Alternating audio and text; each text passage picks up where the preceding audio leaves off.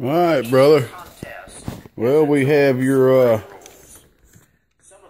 Boomer 600 Deluxe here. Thought I'd make a little quick pre-video. As we both knew, as you pointed out, dropped the dang phone. Sorry about that. As you pointed out, there's a blown transistor. Went ahead and popped that out and double checked it. It is blown.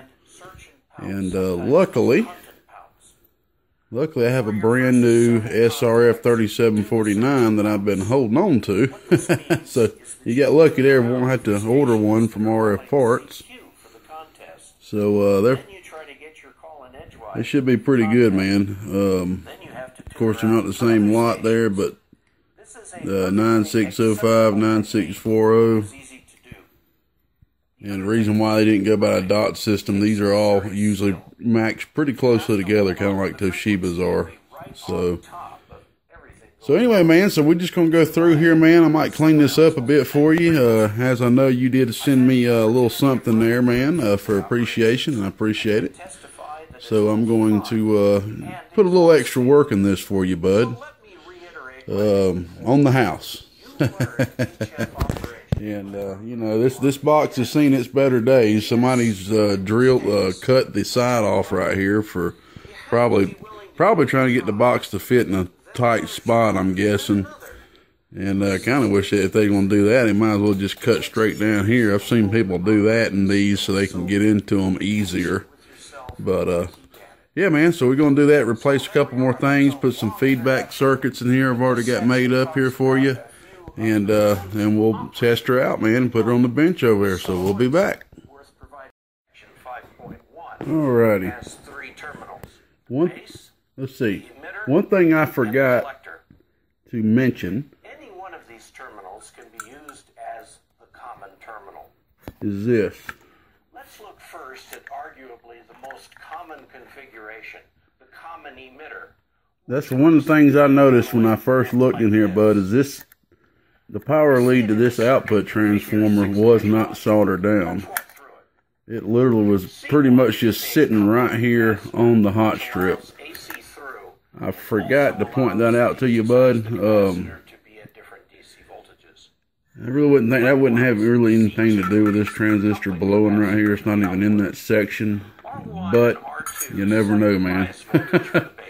I don't know. It might have been sitting on there just good enough to be getting a connection to be working, at least. But I just kind of wanted to point that out to you, man. So we're going to actually take these chokes off, man, put some bigger ones on for you. But, yeah, that's the only thing I just forgot to mention to you, bud. I seen after I pressed stop, so we'll be back. As a larger current flows. Alrighty, Mr. 396 on sideband, Mr. Breeze on AM. That's the same name as a good buddy of mine, or aka Mr. Operator Jim. Here's your Boomer 600, bud. Okay. Right here you stated you want 500 watts at least. Okay. You mostly talk on sideband. You want to make sure it works good on sideband. And right off the bat I could tell there was a blown transistor. Requested modifications was that you pretty much just want it fixed. You didn't ask for anything extra, even though I did give you some. I'll explain that in a minute. And you want a remote jack. And Mr. Jim sent old Gatekeeper a present. That's always appreciated, man. That's the blessing of being in this type of business. Is you get to meet a lot of nice people. A whole lot of nice people. And I've been blessed enough to have some great customers come my way. And sometimes they do like to throw some presents. You gotta understand, a lot of people out here, you know, they own amps and they might have amps laying around that's broke and this and that, and it don't mean nothing to them, but they know it means something to somebody like me. And you know, I'm the same way, man. I'm the same way to other people. You know, I got something I don't need, I don't mind passing it on, you know, and I know somebody else can get more use out of it than me. So anyway, brother, I basically took this repair to a new level.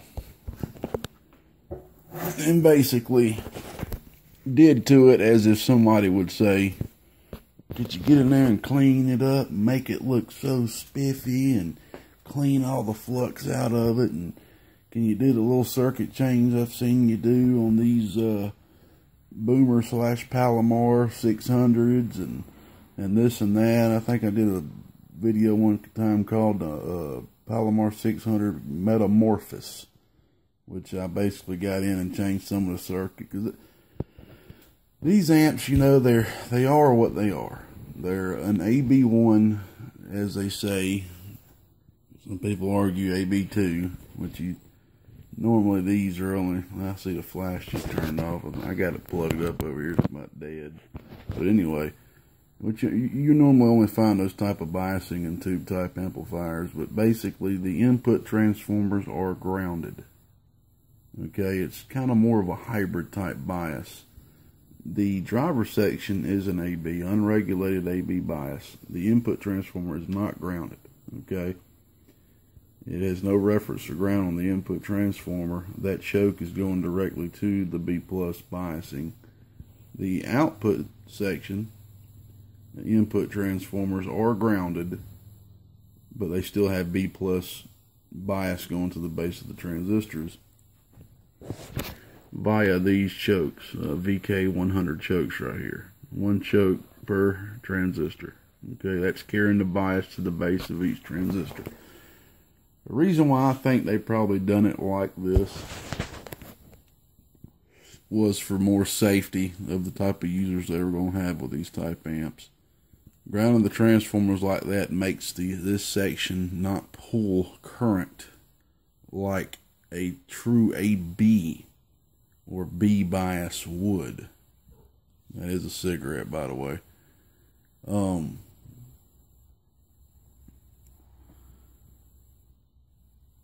that's just my guess with that. So the 4-pill section, you know, there's a better chance of thermal runaway not happening and such stuff like that if not ran correctly. Alright, man. We're going to test this thing out on my normal AM radios first, and then we'll hook her on up on the 148 and let you see her working on sideband. So basically this is what we took out of it. Okay, here's your old transistor that was blown. Luckily I had a brand new one from RF Parts, which is the last one I have actually. I think I got two or three more of these amps in repair. I hope none of them have blown pills, or I will be ordering some more. Well, I got a buddy of mine that's got a couple of them. I might get to give him a ring.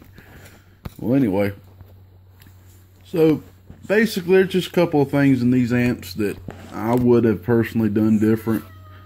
And the driver section is one of them. The output transformer has no leakage capacitor. It has no capacitor from collector to ground. Does have a feedback circuit by factory, which is right here. Okay, I just put a new one on there to match the other. But the output has no feedbacks. Okay, and this and that, this and that. I went ahead and went in here and done my little circuit change, beefed up the power distribution on all the transformers, as you see. Went from these, which of course is purely, you know, purely adequate with a short run and all, but it just makes me feel better to upgrade from this,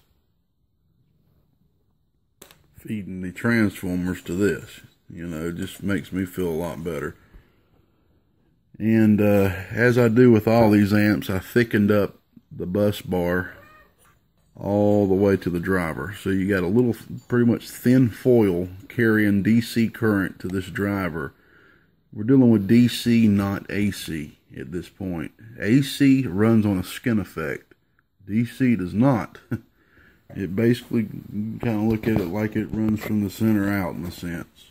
Or you can look at it by running the outside in, but it's DC. So I always like to thicken that up and just thicken the solder up on all the paths, and that does make it a lot more stiffer to where more amperage can run, you know, or whatever. So anyway, another thing I had to do was I had to retune the input. Everything else was fine.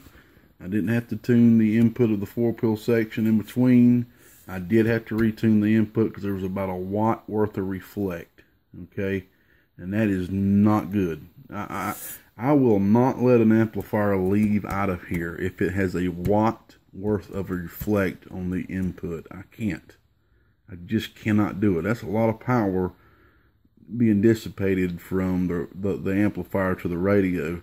And yeah, it probably won't hurt the radio, and it, you know, and this, but it's just too much for me. I'd rather at least, I like to try to get it down for at least a quarter watt under if I can. Half a watt on some of these amps, you just can't help it, I understand. But a 1 watt, it's just too much for me. It's just a rule of thumb. But they like to break the input up into 2 tuning sections of these amps. And they use these trimmers right here to do that. And I usually like to mic them all in, you know, because somebody can get there with a screwdriver and you're messed up at that point, you know, unless you know what you're doing when it comes to tuning. So I went ahead and retuned that for you, bud, and mic'd everything in, as you can see. Had to use 2 silver dip micas to get that exact value. And went ahead and mic'd it in right here as well for you, man, that trimmer that was right there.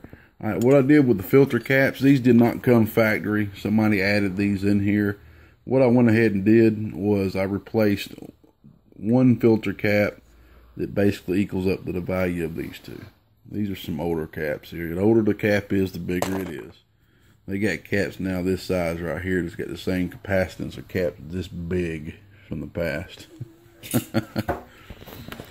Added feedback circuits, put new caps right here. I stiffened up the caps on the output transformers as well, and upgraded them from a 560, which comes factory, and here they are right here, these 2 right there, to 1000s. Okay, that seems to work real well on these amps. And that's your blown resistor. I just replaced the other 4 resistors, just to buy some resistors just to match everything. Another thing I went ahead and do, here's your bolts that we're holding on the SO239s, and of course they don't use stainless steel, and a lot of these older type amps don't. You know, it just isn't cost effective for them to do that. So I went ahead and replaced, these are number 4s. I went ahead and replaced them with number 6s. That's what you see right here now, number 6 stainless steel. That's all I use with all my hardware. I don't use zinc or nothing. I might use zinc on bolts on power supplies, but that's about it. So I went ahead and upgraded that. I forgot to get that off for you. I'll get that off for you. Get some acetone on that. And I added you a new sticker back here. These do fade off over time, so I got you a new sticker back there for antenna in there. And transmit. Replace your resistor back here that was blown, balancing resistor. And I think that's it, brother. And as you can see, man, I Q-tipped the hell out, the heck out. I've been trying to get better about cussing on the videos. I Q-tipped the crap out of this. I Q-tipped the living crap out this thing, man. You know what I'm saying? I cleaned it up good for you, man. Got all the flux out of there for you. And basically all this extra work I did is free of charge, man. The only thing you're being charged for is what you asked for. And everything else extra is out of my appreciation for the gift you gave me, my friend. And highly appreciate that. The last thing is the remote. I went ahead and added the remote jack for you back here. And I have my little test remote hooked back up here that I always use for testing remotes, which is just simulating a switch, as you can see. Simulating a wired switch or a Y-mote. There's your remote plug right there. We'll go ahead and plug that back up. And there you go, man. So let's get this thing hooked up and show some output. And by the way, make sure to leave this switched off, okay? I know somebody went ahead and went in here, and I see people doing this all the time, and it's absolutely fine. There's nothing wrong with that. It is a bit of work taking this out and replacing these switches. I understand that. Your preamp switch is probably going to go out next. I'm just going to go ahead and let you know that, okay? It's working now, but you can tell it's on its way. That's common with these type amps. So, make sure to leave this power switch off. I noticed that the power switch actually is still working sometimes, but the switch is messed up internally and it's giving some extra. It's weird, but it's having some sort of diode effect. There's just something going on in that switch that's causing reflect if you turn it on. Do not turn that switch on. Make sure it's off, okay? Just use this switch, whoever added to it, okay? All right, man, let's get this thing fired up and see what she's doing. All right, we got everything hooked up. We'll go ahead and get this bad A lighter right out here and light up my celebration cig. I still can't get over this. My buddy Chris sent this to me and said, "Hey man, use this in your next celebrations to light up." I think I probably had this lighter for a long time. I think the electronic lighter part of it is going to go out before the fluid runs out. Don't even fit on camera, the thing's so big. Good God almighty. Look at the size difference there. All right, buddy. 4 watts in from the radio. That's 4 watts RMS. Here's something else I want to explain to a couple people before I do this. Have any of y'all ever noticed on these amplifiers, this is a Boomer Deluxe 600, Palomar 600, Palomar 550. They're all identical. Identical. Have you ever noticed on the front of them, they'll say high drive amplifier? Have anybody ever noticed that? But it's a 1 drive and 4. How is it a high drive amplifier, right? I'll explain the theory behind that. At first, I thought maybe the driver circuit was able to be turned off with a switch when you went to low or medium, but that's not the case. It's their input padding, man. They got input padding in this thing like you wouldn't believe. Some of them have more than others. Some of them will have an extra stage of input padding. We're basically looking at 1, 2, 3 stages pretty much of input padding. I drew a circuit of it one time when I was learning these amplifiers, and it's just crazy. They're just using series and series parallel of input padding. And so that's what they're getting at with that, is you can drive it harder because of the input padding or whatever. And yeah, if you put this thing on low, I guess it's somewhat of a high drive, but I would call it medium drive, okay? But anyway, let's get on with the show. 4 watts RMS drive. We got it on that supply over there, which I don't know if it'll hold it or not. It did turn off when I hooked the hot radio up, but we'll just roll on that first, and then we'll hook it up to the unregulated and give it what it really wants current wise. 1000 watt slug. This is your RMS. Oh yeah. Oh yeah. So we got about 160, 170 RMS. I'm going to have to unplug this so I can show you the input reflect. Okay. Like I said, it had a watt worth of input reflect before I tuned the input of it. Here's the input reflect now. Oh yeah. Oh yeah. 100 times better. Alright, here's your peak just on 4 watts drive. Okay. Like I said, mind you, it's got padding. Oh yeah. right there, almost 400 watts. Oh, and you're going to see this increase, of course, once we put it on some better current capability, a little bit, maybe a little bit higher voltage or whatever, but that's just how these amps are. I have yet to see one that's really a powerhouse.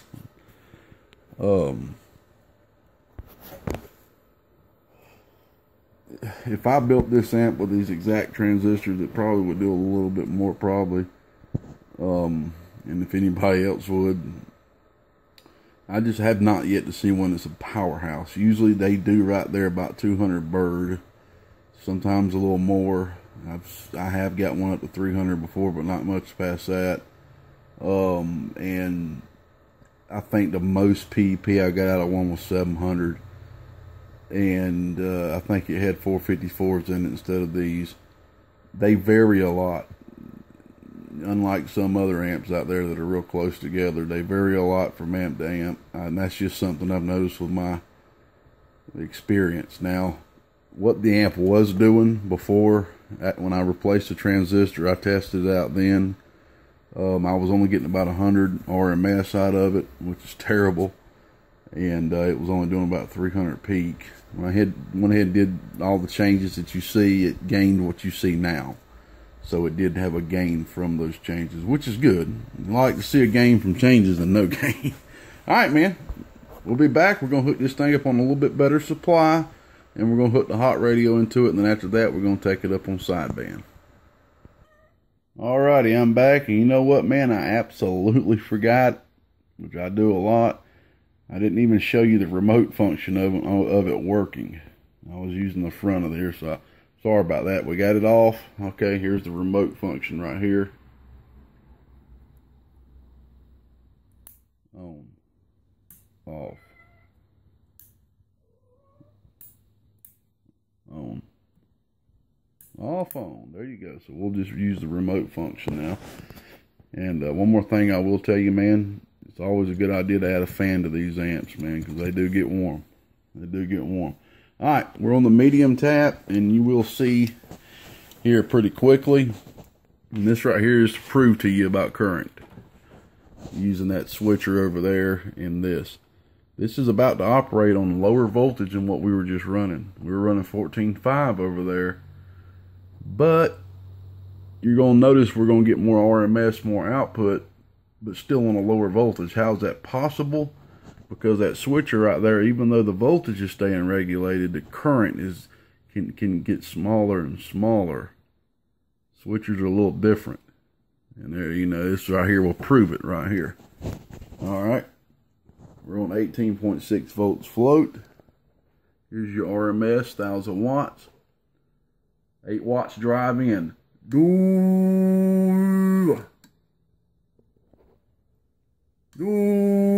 About 220 RMS. Don't look at the drop. 14.3 volts. It will go to 14.1 too. See? There you go. Gained almost 40 watts, 50 watts RMS, which is a good gain with less voltage. How is it possible? We're getting more current now than what we were getting with the switcher. I mainly use that switcher for 2 pills and under. Alright, here's your peak. There's your 500 watts you were wanting. Alright, I'm just going to flip over here and we're going to give it a little bit more current since it is dropping pretty good. Okay. Here's RMS again.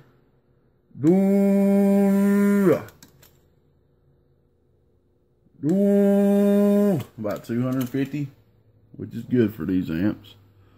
Peak might not be much of an increase, but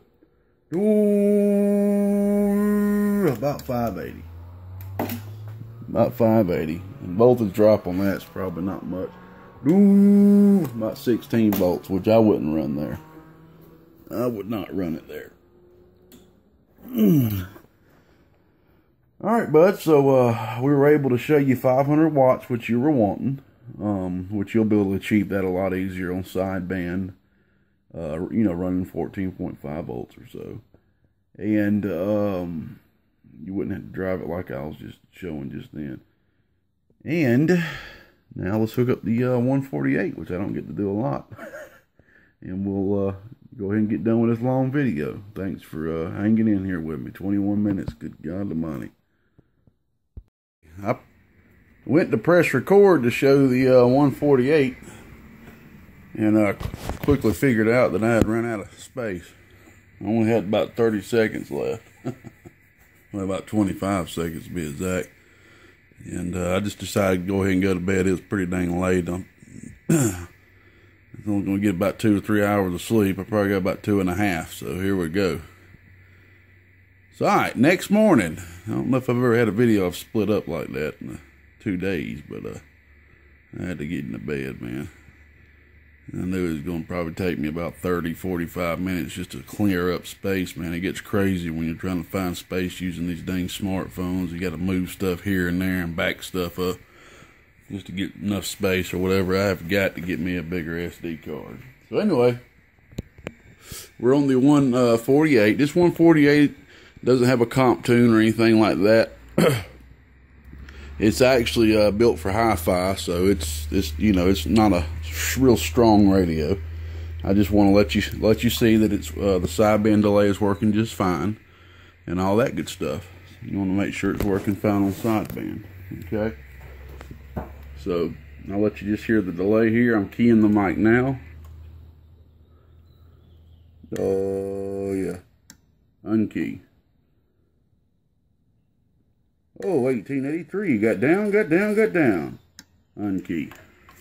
Alrighty, so the delay's working just fine. Oh, yeah. Close to about 480 watts. Okay. So, hello, key, unkey, unkey. There you go. I tell you what, man, I think this is going to be about a 4 or 5 video part. I just got a phone call just in and knocked me off. But anyway, I think that's good enough, man. We let you see that she's working on sideband just fine. The delay's working fine, which is good to check, because I know some of these boxes, I've found the delay cap back here actually blown, but you can't even tell it because there's no trace of it. So that's good to check that out, man. So here you go, man. Let me get everything unplugged here.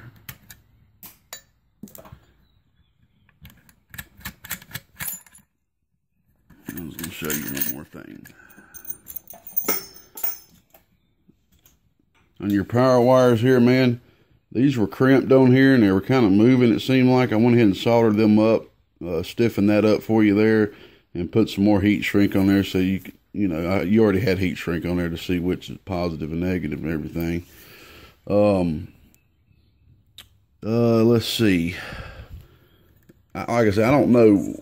I tried to smooth this out a bit for you with my Dremel. There were some kind of parts there. If you ran your hand across it real hard, you'd probably get cut. And I tried to as good as I could without trying to scratch, you know, scratching the side of the case here.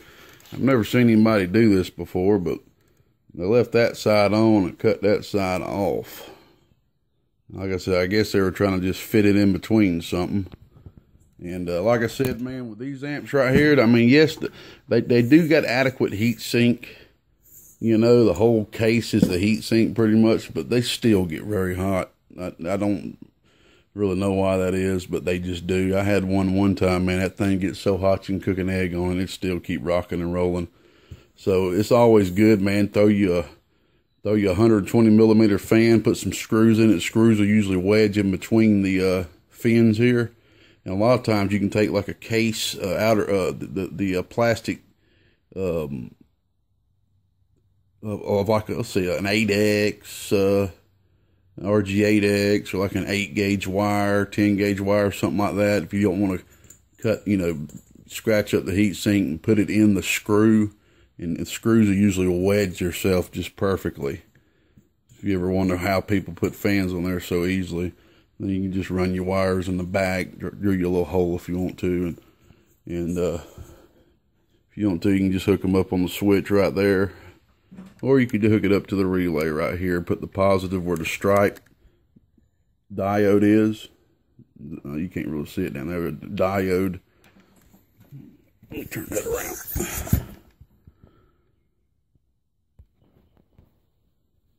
See that diode? See the stripe part?